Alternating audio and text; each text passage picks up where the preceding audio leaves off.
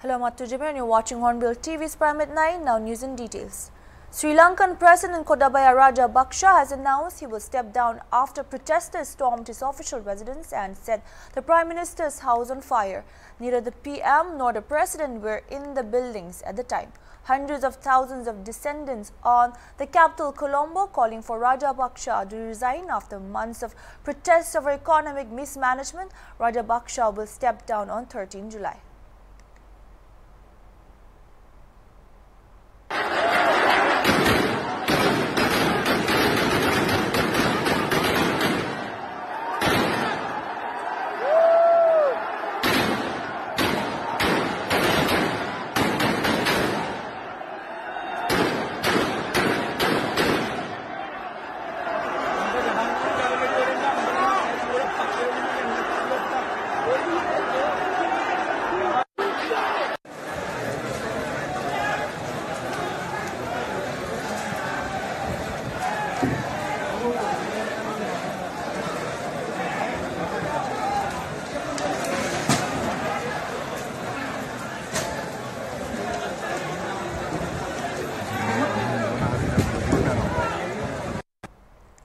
Prime Minister Wickremesinghe Singh has agreed to resign yesterday. The Speaker of Parliament said the President decided to step down to ensure a peaceful handover of power and called on the public to respect the law. The announcement triggered an eruption of celebratory fireworks in the city. Political leaders are due to hold further meetings to discuss a smooth transition of power. Sri Lanka's military has appealed to people to cooperate with security forces to maintain calm. After Saturday's events, the United States appealed to the Sri Lankan leadership to act promptly to resolve the country's economic crisis.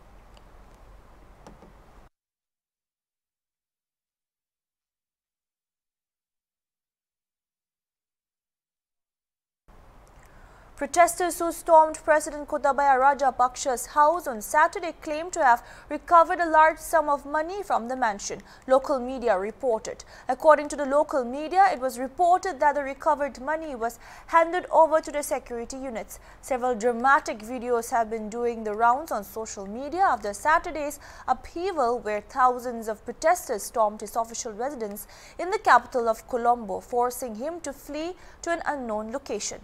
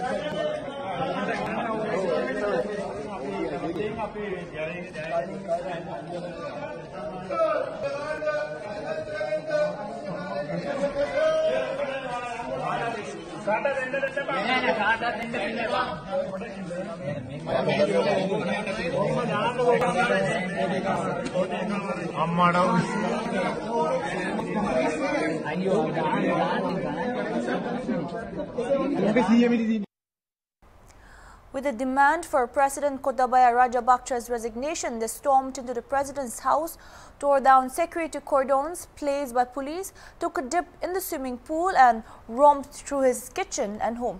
In one of the videos on social media, protesters were seen counting the currency notes that they claimed were unearthed from the president's official residence, said the media outlet. Sri Lankan authorities said that the situation can only be understood once they probe it and come up with relevant facts. Chief of Defence Staff General Shavendra Silva urged all citizens to give their support to the armed forces and the police in order to maintain peace in the country, as per the media portal. He made these remarks in a special statement accompanied by Tri-Force commanders.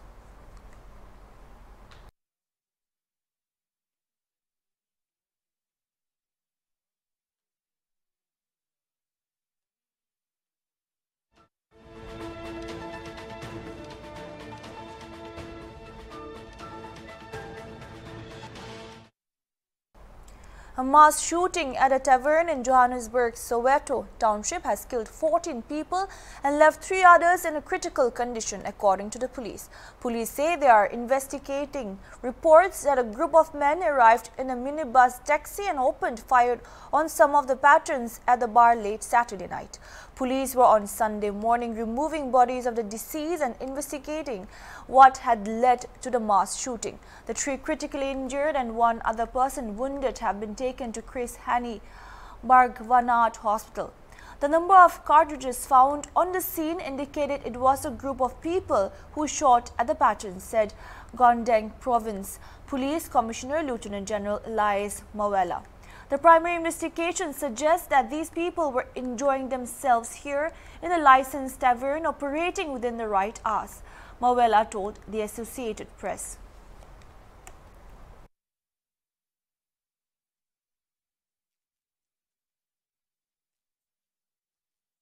The Southern Angami Youth Organization and Southern Angami Students Union organized Southern Angami Zuku Expedition Day at Zuku Valley, July 9. Speaking at the function, Advisor for Technical Education and Elections, Medoyoka MLA 14 Southern Angami I said that viewing Zuku Valley through the lens of its landscape alone was not enough today, and pointed out that there were many important and relevant issues that need in-depth retrospection. Dwelling on the history and stories of the past alone should not be conclusion of the day. He said, adding that the greatest challenge and mission that lies ahead of us was to draw a roadmap of how the Southern Angamis will sustain the value of Zuku. He challenged and called to ponder deep on how to patent the rights and ownership of Zuku Valley. Advisor Youth and Sports Resorts Engineer Zale Nikha, MLA 15 Southern Angami AC2, said that a program of such kind boosts the relation of all the Southern Angami villages. Such venture, he maintained, should not just confine in the region but encourage other tribes and groups to also undertake such missions. Observing that flora in the valley was decreasing, the advisor suggested to revive age-old techniques of explore other means so that flora species can be revived to its former state and add in prompting tourism. Short speeches were delivered by President SAPO Kevi Bote Sopie Sayo, President Metekrelia Mejura, Forest Ranger Kenekrul Noswe.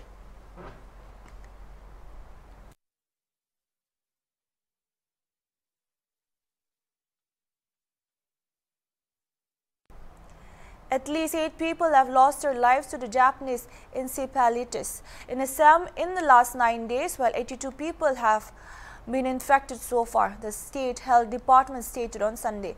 The Health Department has asked authorities to set up district rapid response teams to keep a close watch on the situation. Japanese encephalitis and malaria kill many people in Assam every year, specifically during the monsoon season that usually starts in May and stretches to October. According to the National Health Mission, since July 1st, at least 8 people have died and 82 people have fallen ill after being infected by the vector-borne disease.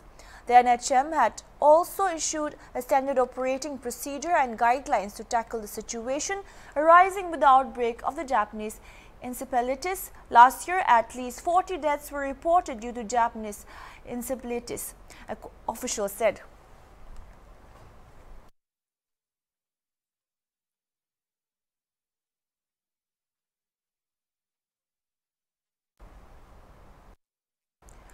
Prime Minister Narendra Modi on Sunday said blessings of Goddess Kali are always with the country, which is moving ahead with spiritual energy for the welfare of the world. Virtually addressing the centenary celebrations of Swami Atma Sadananda, organized by Ramakrishna Mission, here the Prime Minister said Swami Ramakrishna Paramahansa had a vision of Goddess Kali and believed that everything was pervaded by her consciousness. एक ऐसे संत थे जिन्होंने मां काली का स्पष्ट साक्षात्कार किया था, जिन्होंने मां काली के चरणों में अपना सर्वस्व समर्पित कर दिया था। वो कहते थे, ये संपूर्ण जगत, ये चराचर सब कुछ मां की चेतना से व्याप्त है।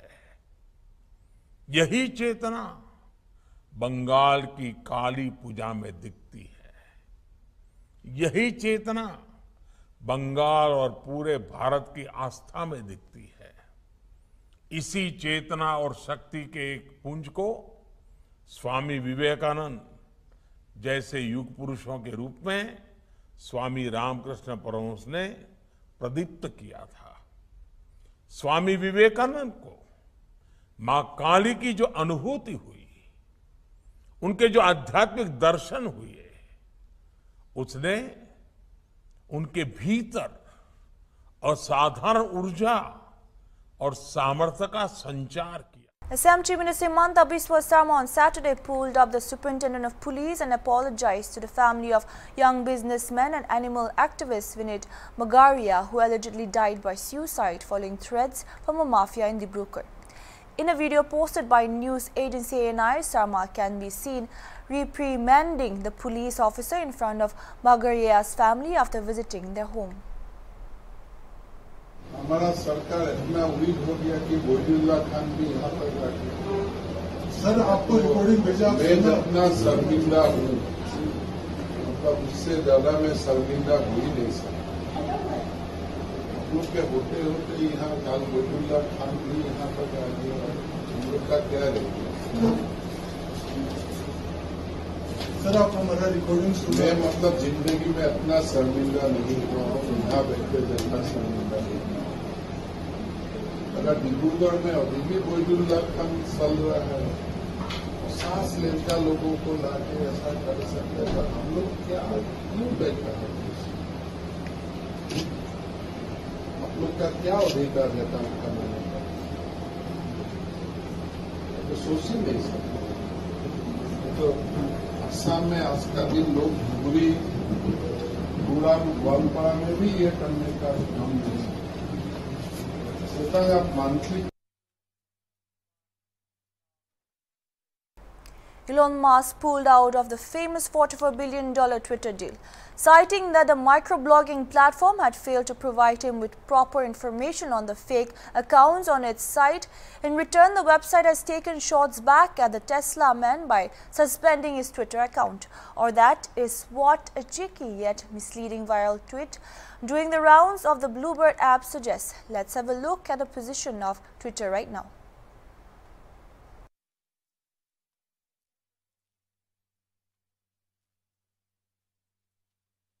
Elon Musk has said that he wanted to terminate the deal as Twitter was in material breach of their agreement and had made false and misleading statements during negotiations.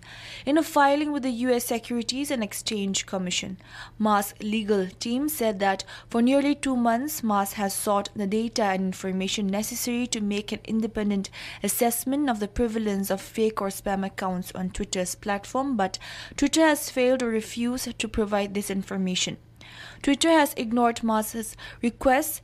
Sometimes it has rejected them for reasons that appear to be unjustified, and sometimes it has claimed to comply with while giving Musk incomplete or unusable information.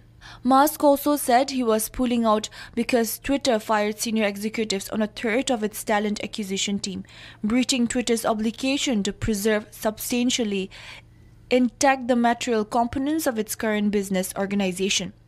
There were also question marks around how Musk would finance the $44 billion deal. In May, Musk had told the US SEC that deal would include $33.5 billion in equity, up from an earlier commitment of $27.25 billion. He had also sold Tesla stock worth around $8.5 billion and had lined up about $7 billion from investors, including Prince Al-Walid bin Talal of Saudi Arabia. However, he had told the SEC that he was continuing to seek additional financing and was in talks with Twitter shareholders, including former Twitter CEO Jack Dorsey, about potentially retaining their stakes in the company. It is unclear if Musk has managed to raise enough money to finance the deal. The social media company, meanwhile, has said it plans to pursue legal action to enforce the agreement. Musk's action to bail out of the deal marks the latest twist in the long-running saga after he decided to buy Twitter in April. Musk and Twitter would be looking at a lengthy legal battle, as the social media platform has made it clear that it will pursue legal action to enforce the terms of the deal. The Twitter board is committed to closing the transaction on the price and terms agreed upon with Musk and plans to pursue legal action to enforce the merger agreement. Dalit boy, one of just 6 worldwide to earn Rs 2.5 crore scholarship to study in US, is daily wage worker's son. Presently a class 12 student at Soshid Samadhan Kendra, Patna's Prem Kumar will be moving later this year to Pennsylvania, USA to pursue mechanical engineering and international relations at Lafayette College. The Rs 2.5 crore scholarship is a full ride and will cover every expense related to his undergraduate program.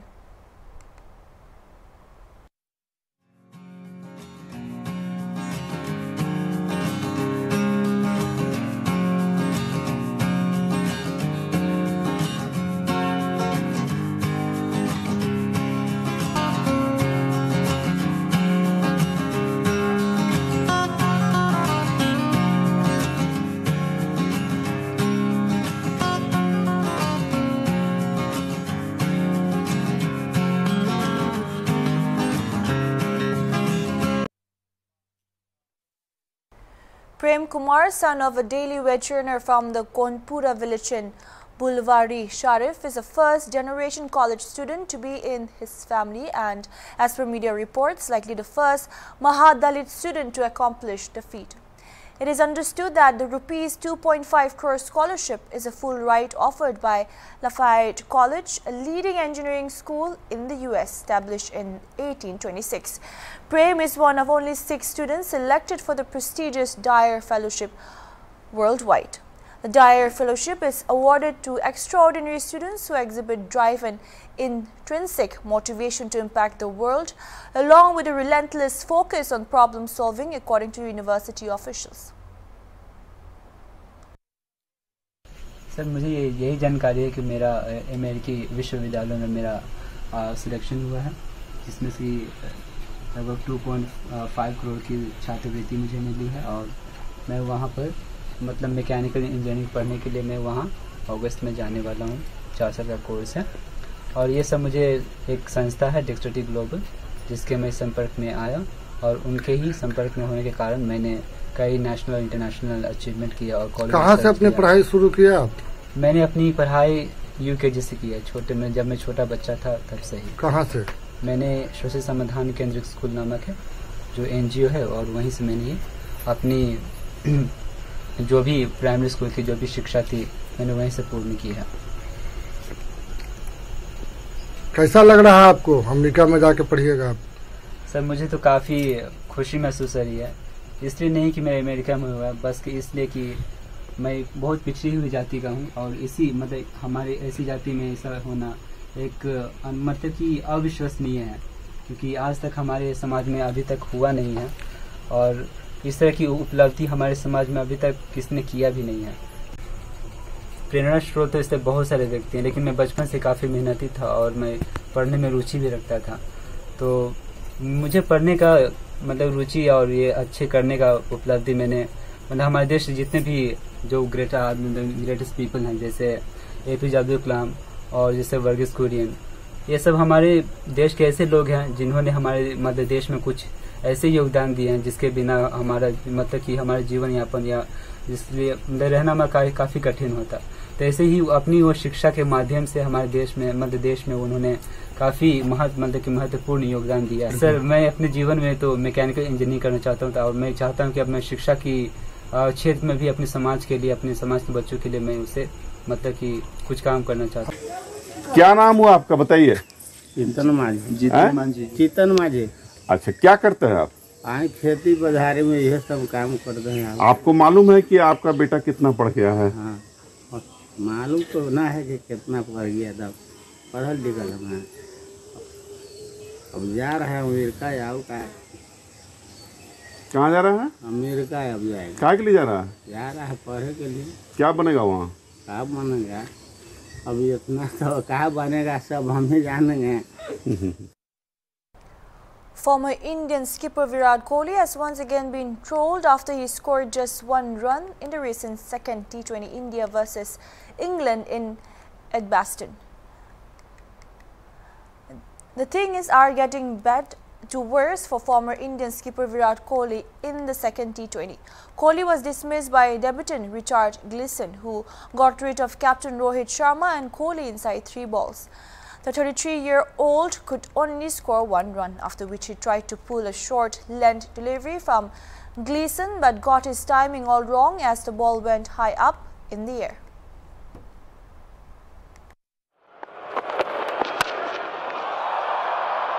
बड़ा shot मारा है, हवा में गेंद है, fielder होना चाहिए पीछे। अरे कौन थी पीछे? मलान साहब भागे, लंबे कद के शानदार कैच पकड़ा यहाँ।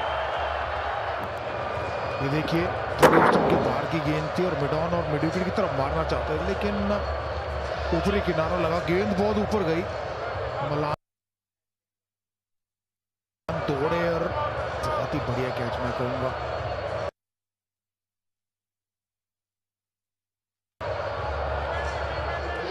विराट कोहली आए, विराट कोहली गए, 3 बॉल पे 1 बनाया।